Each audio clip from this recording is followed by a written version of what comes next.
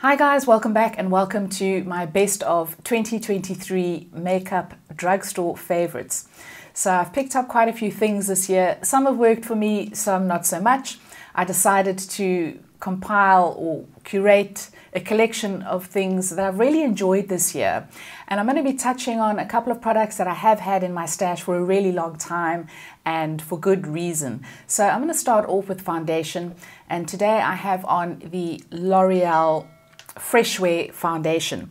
Now I had the original version, which I was right down to the last in the bottle, and so I decided to pick up a new bottle because this is really one of my drugstore holy grails or drugstore all-time favorites. And to my surprise, when I went in store, I saw that they've actually reformulated the foundation. So this was the infallible 24-hour Fresh Wear, and they have now come out with the infallible 32-hour Fresh Wear. And this edition has got an SPF of 25, and it also contains vitamin C. So I was quite intrigued to see how it performed against the original. I got exactly the same shade. I am in 220 Sable or 220 Sand, and unfortunately they have tweaked the shade slightly. So I've done a side-by-side swatch so you can see the old versus the new. Now the old shade was an absolutely perfect match for my skin. The new shade is slightly more peachy, but it still works. I can still get it to work. I think it still looks beautiful on the skin. So what are the differences between the two? Well, I actually find that the new version probably has slightly longer staying power. Even though the old version was absolutely brilliant, I didn't think it could be improved, but the new version seems to just have a tad more longevity. Definitely not 32 hours. It probably gives me a good 8-hour wear. It has a little bit of luminosity. It does dry down to, I would say, a satin finish. I do need to powder down afterwards, but really still very impressed with this foundation. I can honestly say that the difference between the old and new version is quite negligible. Obviously, as I said, the SPF factor comes into play with the new version. I do wish that manufacturers wouldn't put an SPF in foundation, because I just find that it's just kind of redundant for people like me that rely on their own SPF. But anyway, I don't feel that it's done anything to the performance or the quality of the foundation. So would I still recommend it? Yes, I definitely would. I think it is a really beautiful one. A concealer that I discovered this year is from Wet n Wild, and this is the Mega Last Incognito concealer. It is the one that I'm wearing today. And this surprised me. I was really quite blown away by this. It has, I would say, a light to medium coverage. It is quite buildable. It really does blend in beautifully under the eyes. It doesn't dry out the under eye area. There is a little bit of settling. Obviously, I do have wrinkles under my eyes. There is no concealer in the world that is not going to settle into wrinkles eventually. But I was really impressed with this one. They do have a limited shade range, and I am in the shade medium tan. But really very surprised by this concealer. So let me know if you've tried this and let me know what you think. And now onto setting powder. So no drugstore makeup favorites would be complete without my Maybelline Fit Me Matte and Poreless. I really love this. I do have combination skin, so I do have oils that peek out throughout the day. And I find that this powder is absolutely brilliant at mopping up oils. I apply it probably twice a day. It really is that good. I have hit pan on mine. I do need to get a new one, but really do swear by this. Absolutely love it. And now on to eyes. So another favorite that I have to mention is the Milani eyeshadow primer. I find that this is probably one of the best that I've ever used. It has a beautiful consistency. It just kind of blends right into your eyelid. It dries down super quickly, and it really does help with the longevity of your eyeshadow. Now, a palette that I discovered very, very recently is one by Essence, and it is the Welcome to Cape Town eyeshadow palette. I couldn't resist this. I live in Cape Town, and this was just really calling my name when I went in store. I've never been disappointed with an Essence eyeshadow palette, and this one is no exception. So it comes in some beautiful cardboard packaging, and it also has a little mirror which is really great. And then you have 12 different shades. So you've got 6 mattes and 6 shimmers. And I have swatched them for you. The colors are really quite festive. They swatch quite beautifully. This is not the greatest quality in terms of blendability, but honestly, for the price, I wasn't really too worried about that. I was just more enamored by the packaging. But it really is a great little palette. It is the one that I have on my eyes today. It is very light, so it's great to take traveling. And as I say, not up there with Natasha Denona quality, but really great as an affordable little palette that I thought was really such fun. I do love the Essence shimmers. I've had great success with them, and they've honestly never disappointed me. And this one has some beautiful ones. So would recommend this. If you do see it in store, I would suggest that you pick it up. Another palette that I wanted to mention is one by Catrice, which I have already done a review on. This is the Sun Glow Eye and Cheek palette. Also comes in light cardboard packaging. It also comes with a mirror. You get a blush, a bronzer, and then you get 4 shadows, 2 shimmers and 2 mattes.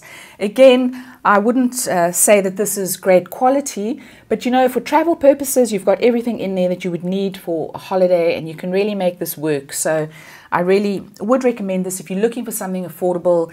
That's a kind of all-in-one palette. Now onto eyeliners. I discovered one very recently by Wet n Wild, and this is called Breakup Proof, and I have the shade in black brown. Now I use this on my tight line, so it comes in a retractable pencil, and honestly the staying power on this is just absolutely off the charts. So I use it to tight line my upper lid, and it honestly does not budge. I really do recommend these if you can get your hands on them. Very good quality, creamy as well, and as I say, really does not budge once you get this onto your eyes. And then a couple of eyeshadow, or an eyeshadow stick that I discovered this year is the Maybelline Color Tattoo 24-hour cream shadow stick. And I bought this in the shade I Am Fierce, and I have compared it here on the back of my hand to the Bobbi Brown. So on the left you have the Maybelline, and next to it you have the Bobbi Brown in Forest. Now dare I say, the Maybelline actually performs better than the Bobbi Brown. It stays on the eyes longer. For that reason, I love it, and also because it's probably a quarter of the price of the Bobbi Brown one. So would highly recommend that. They do have a couple of shades, and if you haven't tried those, I would suggest you give them a go. And then onto mascaras. So I've tried a couple of drugstore ones this year. Wasn't impressed, but I was in the market for a mascara quite recently, and so I decided to give this one a go. This is the L'Oreal Telescopic Lift in Extra Black. This is the one that went viral. I hadn't paid much attention to it at all, and I don't think I've ever seen a review on this. So anyway, I picked it up in store. I got it home, and I had a look at the wand. It's got that very interesting wand. It's a flat plastic wand with bristles on either side, so quite interesting. Anyway, I took one look at this and I thought, this is not going to work for me.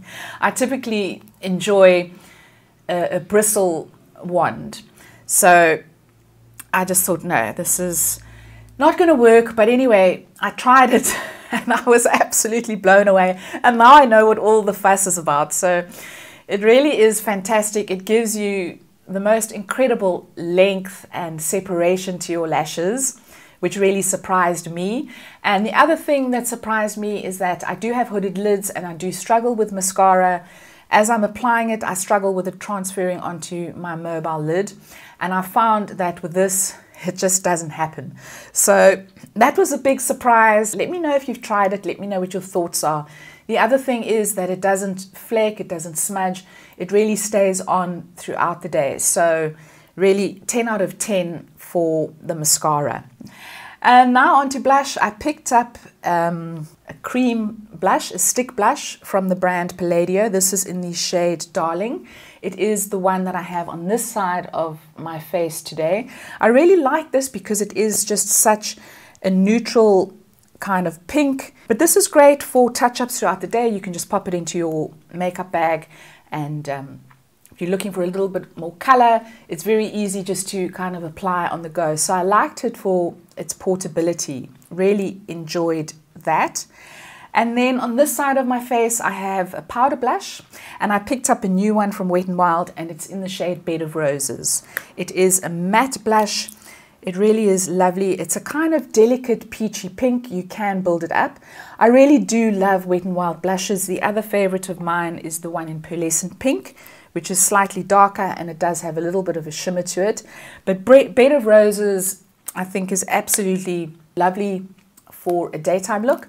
So I would highly recommend it, and as I say, really do enjoy the quality. And now onto highlighters. So I picked up a lot of highlighters this year, Drugstore highlighters. I really found that I kind of hit the jackpot with Drugstore highlighters. I have done a video on these. These are the Catrice All Over Glow tints. I picked them up in all 3 shades because I just thought they were really fantastic. So today I am wearing the one in Sundip, and I have it over this side on my cheekbone. Really like these as cream highlights. They're just great, easy to apply, and they do give you a very subtle glow which can be built up. And then on this side I have a powder highlighter. I picked up this from Essence. It's called Make Me Glow Baked Highlighter, and this is a limited edition, and I have a suspicion that it is a dupe for the Essence Pure Nude highlighter, which we never got in South Africa. So if you've tried this, and if you've tried the Pure Nude, let me know if they are in fact very similar. But I really love this. I think it is great for mature skin. It's not chunky, it's not glittery at all. It just gives you a beautiful gleam, and you can even bring it sort of onto your cheek if you have textured skin, because I find that it doesn't exacerbate textured skin at all. So really have been enjoying that one from Essence. And then this year I also discovered a lovely matte bronzer, and this is from LA Girl.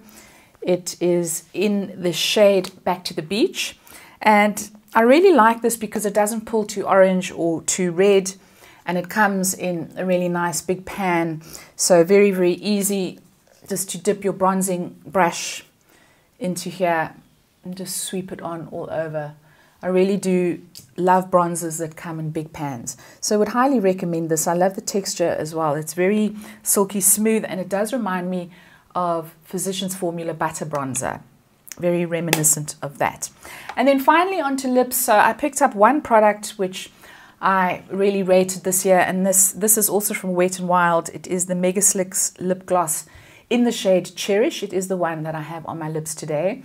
I love this because it's not sticky, it's not goopy. Once you put it on your lips, you kind of just forget about it, and they've got some really beautiful colors. It's got a little bit of a shimmer to it. So really have been enjoying that one. And I have lined my lips today with an old favorite of mine. This is the Revlon Color Stay Longwear Lip Liner in Nude. I really rate this. I think it's up there with my Clinique Nude Lip Liner, but obviously much more affordable. So really have been enjoying this one. So guys, those are my drugstore favorites of 2023. Let me know what your favorites have been this year. Leave me a comment down below. Drop in some brands that I don't have access to, like Elf, Milani. Let me know what's really blown your socks off. Make me jealous. I'd love to hear from you. If you enjoyed this video, please give it a thumbs up.